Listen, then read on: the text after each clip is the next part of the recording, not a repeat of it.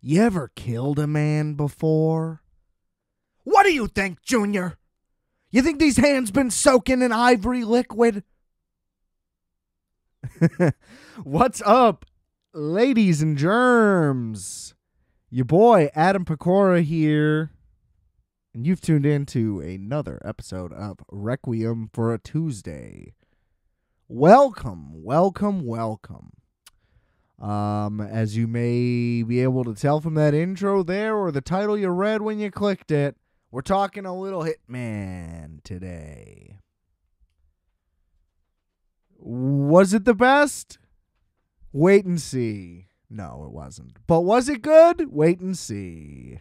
Rate, review, and subscribe to Requiem for a Tuesday. Apple, Spotify, the main two, but wherever you listen, odds are we're there. If you're listening now, that would probably confirm that, or not. We're on YouTube. There's merch, rfat.bigcartel.com.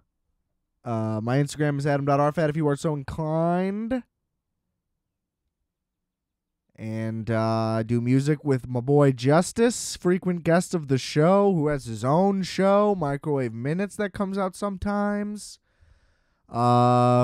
Check it all out. Check the links in the description below. You can get to all of the wonderful things I just mentioned. And yeah, go listen to all that stuff. But first of all, pat yourself on the back for being one of the lucky many few are fatting it up today. Appreciate you. Why don't you help these numbers grow and spread the word? Everybody loves to fucking blabber about everything they like all the time, including me. That's the whole point of the show. So include this in your blab. Treat me like a real star. You haven't heard of this guy? Why haven't you heard of this guy? This guy's crazy. Whatever, That's how people talk to people. Whatever. Anyway, we're talking Hitman today. The newest Richard Linklater film. If you are not familiar with one Richard Linklater, it was like I just ate a bug right there. I don't know how that happened. My tongue. It's like when you try to speak fast, no problem. But if you want to do impact, slow speech, you better have the balls. And I don't have them. So anyway. Richard Linklater, an icon of independent American cinema. Still haven't seen Slacker, by the way. I'll get to it eventually, I'm sure. Or, maybe not. Whatever. Famously followed up by one Dazed and Confused. Probably still his best movie. I mean, it's a fucking all-timer, so I guess, I shouldn't throw shade by wording it up. Probably still his best movie. I mean, what's he supposed to do? Just do another one of those, which he did, by the way. Second topic of the show.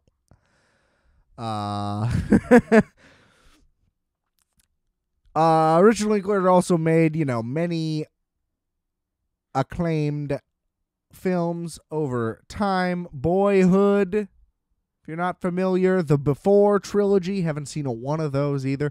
Pretty behind on my Linklater. I got to admit it. Here on the episode, I can't act like a big fan. Haven't seen one of those three movies. I have seen Boyhood. It's great. I have seen A Scanner Darkly. Cool to do the rotoscoping thing. Not that great of a movie, let's be honest. But that's fine. Fun experiment. What else? School of Rock, who hasn't? I mean, no offense, but like anybody probably could have done that one. Doesn't have like a distinct feeling to it. What else do we got? What's another Linklater Hall of Famer? Yes. How could I forget the Bad News Bears remake? I didn't like that movie because I just felt like they were making Billy Bob Thornton do Bad Santa again. Never seen the original, so I don't know how it compares, but apparently it's not as good. And then there's Bernie, the Jack Black movie in which he murders an old lady, but everybody loves him. And then there's some other ones in between. Me and Orson Welles, is that supposed to be any good? I don't think so. Oh, great reviews. Never mind. What can I say? I don't know. He made that recent animated movie for Netflix, which is more rotoscoping stuff, but it's like a kid's movie this time, Apollo 10.5. And I literally didn't know that this came out until Hitman came out. And then I looked up, like I'm doing right now, the Linklater filmography, and it's like, wait, what is this? I didn't even know that this happened, and apparently it's good. And apparently I should have, maybe watched one more movie for this episode, and I could have let you know, but whatever. That's fine. For those unfamiliar with the rotoscoping thing that I'm talking about, so for Waking Life, which I haven't seen, and the aforementioned A Scanner Darkly, I remember seeing this on At the Movies as a kid. Shout out Roger Ebert. Yeah, and Siskel, I know, but he was dead. He died pretty early on for me, okay? So technically, I'm an Ebert and Roper kind of guy. But I digress. It's essentially a process in which they film the whole fucking movie and then somebody just has to go through and trace that bitch. So double production time. Yeah, I don't know how anyone has ever authorized him to do that. But hey, these aren't like fucking $500 million movies, so I guess it works out somehow. Maybe I'll watch this Apollo movie and report back, but maybe I probably will not. Anyway, let's get to Hitman, Richard Linklater, regardless, a storied filmmaker. And we're talking Hitman, the new Glenn Powell flick, who, by the way, love this guy. The guy just oozes charisma. Now, I didn't watch the surprise hit Anyone But You because I could give a fuck about a romantic comedy. If you know me, you know me.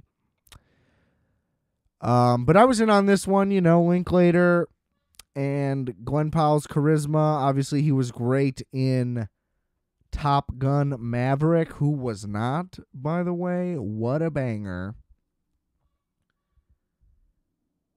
And look, interesting plot to this one. Interesting tone to this one. And I don't really know how I feel about it. It's like the parts of it that are just a comedy are good, and the parts that are not, I think, are not. Maybe after my initial viewing. So let's break it down, I guess. Glenn Powell plays a professor in New Orleans for some university, possibly community college. I don't recall. Being a big dork nerd, I think, is the reason they give. He moonlights doing audio work for undercover police investigations. He's the guy in the van with the headphones on, running audio, recording the mics, listening in, making sure the feed is good, tech stuff. Probably a role that I could technically fulfill just by simply recording this episode. I don't know, though. But I could get some wireless mics on the low. I know where to look. Honestly, you don't even need to wire anybody anymore. I don't even really understand that, frankly. Can't you just have someone like put their voice memo on with their phone in their pocket?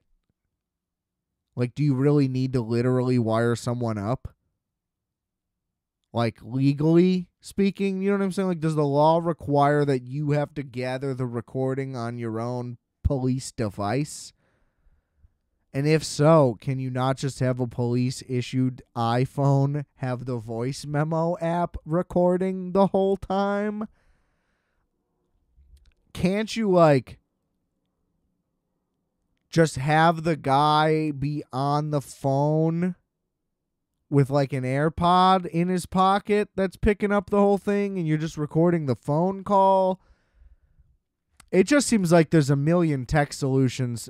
And here's the thing. There's nothing in this movie where there's, like, an at-stakes moment where he has the wire on. I mean, there technically is at the end of the movie. But in a different way, I'll get there. But it's not the same argument that I'm trying to make where it would be thwarted by doing this. But I'm just speaking generally here. Seems like we've out-technologied the need for somebody to wear a wire. But, hey, what do I know? Just the audio guy here. So anyway, he's some nerd. Yeah, he does that, moonlighting, whatever, and then basically because he does this specifically for the unit of police that send fake hitmen to answer inquiries for hitmen, then get the people to say it on audio clearly and then arrest them. Little sting operation. So it's like, okay, that's interesting. It seems like there probably wouldn't be that many cases where this would even be a regular thing. But there are a lot of people out there, I suppose, so you never really know. And I'll skip ahead a little. There's some reason why. Well, I mean, the reason why the guy he usually is working with, the cop guy who pretends he's the assassin that is wired up, that guy's like a piece of shit and gets suspended effectively. And the cops basically just go, "Hey, you're the guy who listens to him the most. You understand the ins and outs of everything he says in there. So you're the most qualified to be the next guy. So just get on in there and go do that." Which is crazy. He's literally not a cop. So, like, technically, I feel like the things wouldn't matter. Anyway, they're not taking this too seriously. The whole tone of this, throughout the beginning of the movie is like a complete, like, slapstick, broad comedy. And that's kind of what I touched on earlier at the beginning. This movie is kind of like half a Farrelly Brothers movie and like half a Coen Brothers movie. And those don't mix together that great, but it kind of works. But it's very weird, and it's just weird. It's a noticeable tonal shift that kind of plays off all right. But it's like, I'm fully aware of it, but I'm still on board because I think Glenn Powell's just that damn good. But anyway, so the way it starts off, once he takes over for the guy, they just kind of do like bits, and he shows up kind of getting into different characters every time, and they just do like little bits. He meets some sad guy who wants to kill his wife, and as a different character, and then that's funny for reasons. And then he meets some lady who wants to kill, like, some guy who shit on her dog or whatever. Whatever the case may be, he just meets various people that want to kill various people while in various characters, and those all lead to various comedies. And that's basically your whole ramp up, your first third. That's your fucking Act 1 that gets you set up for what's about to fucking really simmer into the movie. So next up, he meets this lady who wants to kill her husband basically for real reasons. Like, he's a monster and he beats her and she's miserable and afraid and whatever. And so, he's basically like, yeah, how about you just like leave your husband and don't look back? And instead of spending money to kill the guy, just go do something else. Get your hair cut, whatever. Like, Jesus, lady. And then the cops are like, what the fuck, bro? We're supposed to nail these people. And it's like, I guess he is technically doing like the morally correct thing. Like, seeking arrests is weird. Now, there's like a preface at the beginning of the movie that's like, hitmen aren't real. Every time you think you're hiring a hitman, it will always be a cop sting thing, like what I do. So if that's the world that the movie is set in, they would know that she's not going to go like find some other hitman. So problem solved. But whatever. Anyway. So this leads to a whole thing where he basically wants to nail the chick. And that's pretty much it. And so he's like, I'll just keep pretending to be this hitman so I can get some fucking pussy. Wouldn't that be fucking awesome? And it's like, oh, well, that's kind of fucking weird and risky for a bunch of reasons. And he tries to hide that he's banging this chick, but not very well. I mean, he just doesn't tell anybody. And then is constantly seen with her all over town by her husband and by his coworker. And they're all like, yo, what the fuck? And he's like, nope. I'm on top of it. And so the lies just get more and more convoluted until eventually the husband's like, I'm going to fucking kill you, guy, and her. Actually, first, when the husband runs into her, he has to pull a gun, pretending he's still a hitman. Which, why does he have a gun? I think technically still from being in character, but it's like, again, it's all played for comedy, but then it's like played for serious when there's real danger moments like this. So, like, normally for a comedy, I go like, oh, well, it's a comedy. So are we supposed to like believe this? Not really. It's just like, oh, we're just going to move through the plot to get through the jokes. But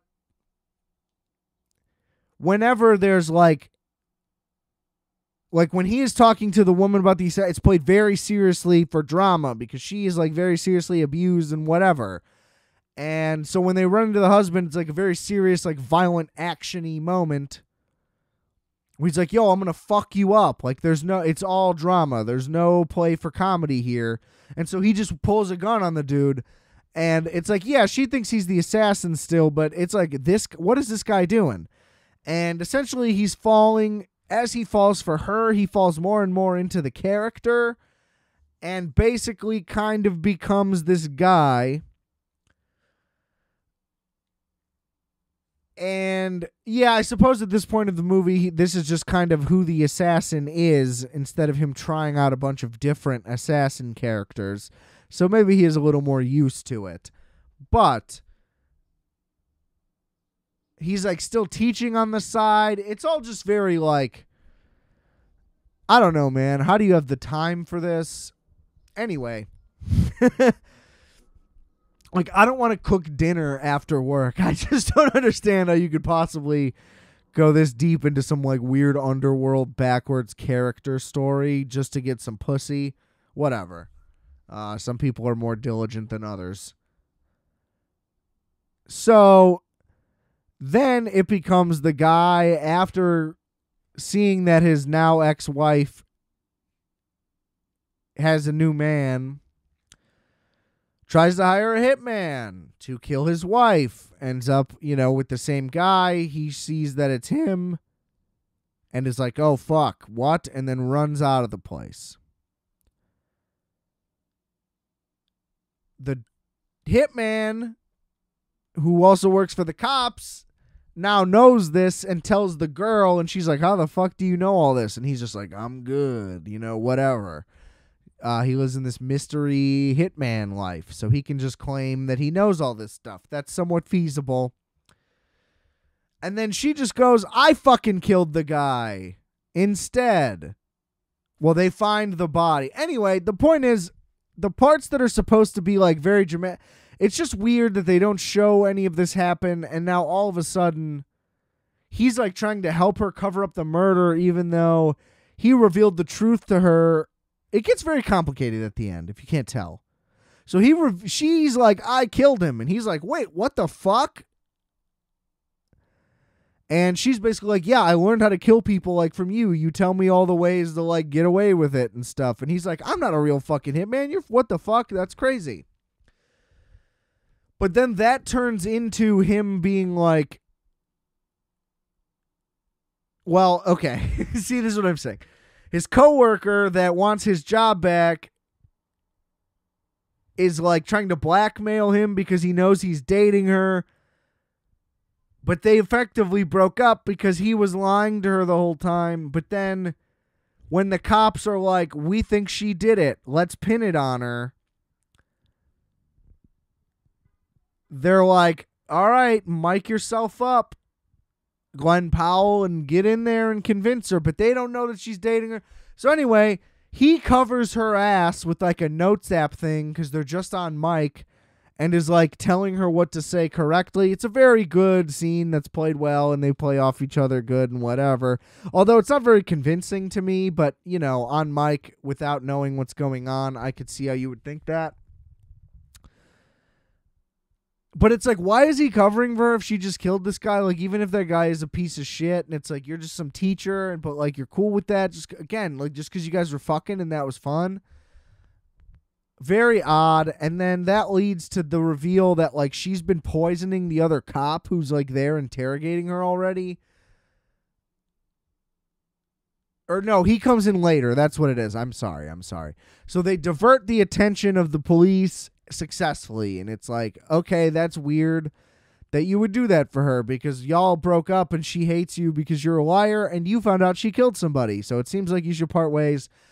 And maybe I could see how you would do that as like a last ditch thing to be like, look, I got your back. Get the fuck out of town now that you killed that guy. Go away. Like, this is nuts. No.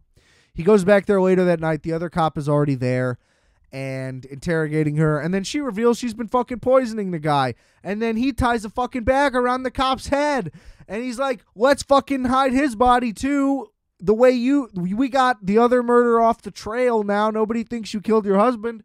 So we'll just think this guy's a druggy loser. We'll fucking kill him too. And that's the end of the movie. Then they're like, they got married and had kids and everything went great. And it's like, whoa, what? They start fucking while the dude's still like his last breath's happening with the bag around his head. It wasn't funny. It's played weird. And it's weird. And I'm not saying I have a problem with it being weird. I've only in the sense that the tone is off. And it's like, oh, this is a rom-com. They do label it a black comedy, but it's not a black comedy, like, literally until then.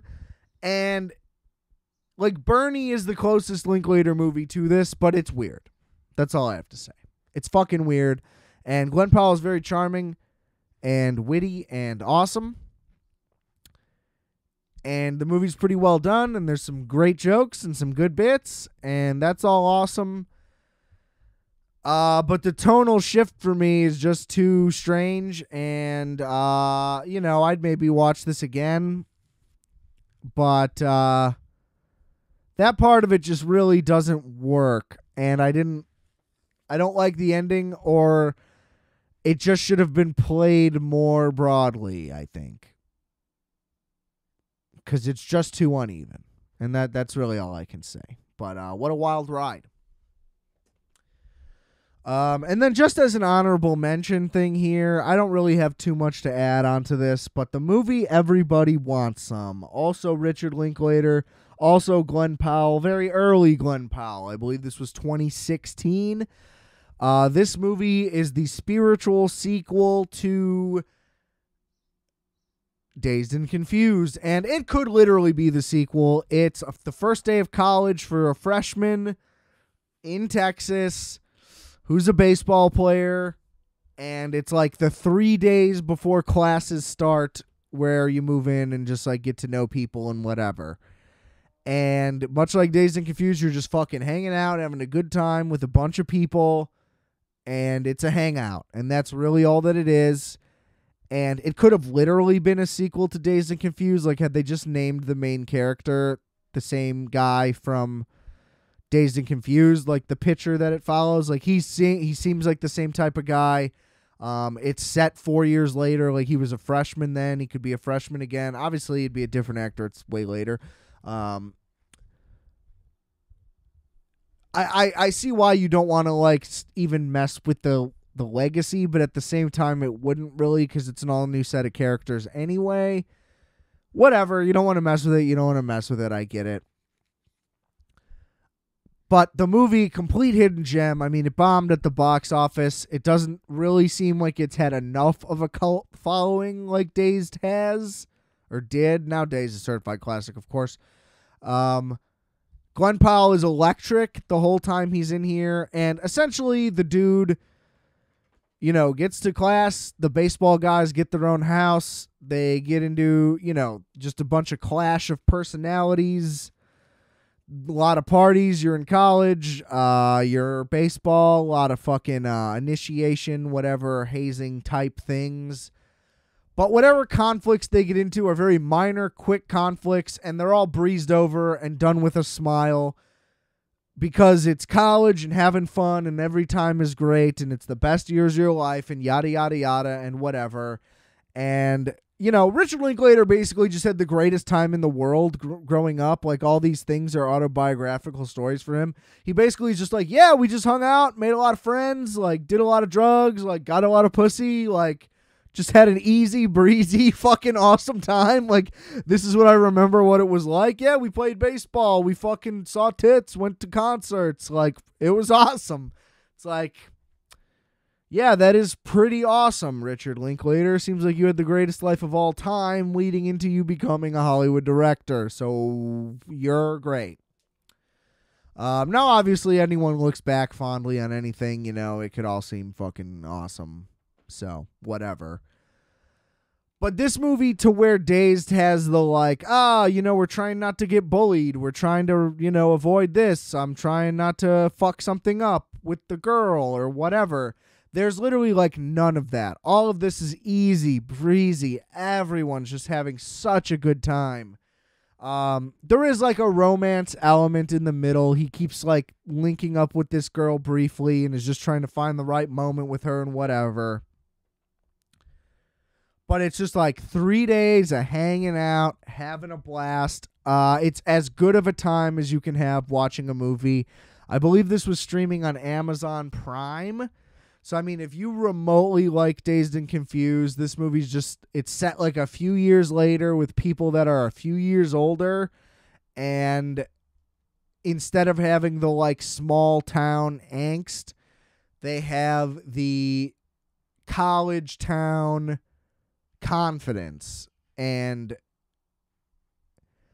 disposition of like, look, man, this is my whole thing. We run this place. Like, I'm enjoying this to the fullest. Just an absolute blast. There's some great characters, it's all very similar to Dazed and Confused. Like, it truly does feel like a part of your childhood is in there, part of your experience is in there. You can definitely relate to some of the things that are going on in here. Like the dude who smokes weed that's way older saying crazy shit and your mind is blown because you're all high, whatever. And then you find out the dude's like kind of technically a total loser, whatever. And you're just like, oh, no shit, whatever, man. That was fun. Good times. You know, like, just the best. So everybody wants some. Go check that one out. A great double feature with this or Dazed on its own. That's all I got. Let's get the fuck out of here. Tune in next week. Please share the episodes. Get the word out. Tell your friends. Share the episode. Share the episode. Share the episode. Rate, review, subscribe. Merch, rfat.pigcartel.com. You know the gist. Check out all the links in the description below. I appreciate everybody for listening. Let's get these numbies up, baby. It's a big summer coming soon. And remember, I are fat. You are fat. We are a fat. Calculator.